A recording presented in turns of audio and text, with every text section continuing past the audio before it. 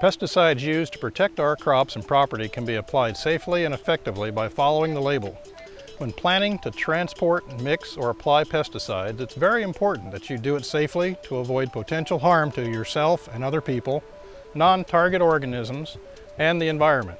However, accidents do happen, and you need to know how to respond to a pesticide spill if it occurs. Spill prevention begins with a thorough inspection of all equipment and components.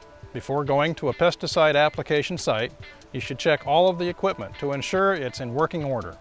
Mini bulk or similar tanks should be well secured on the back of the truck bed with solid straps. If the straps are frayed or loose, replace them. Check your hoses and valves for leaks. Secure pesticides in the truck bed. Do not carry them with you in the cab.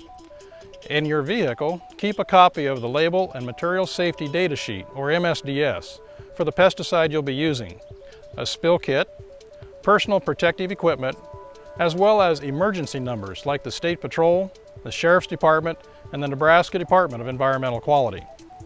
Prevention is always the best defense against a pesticide spill, but you should always be ready for an emergency.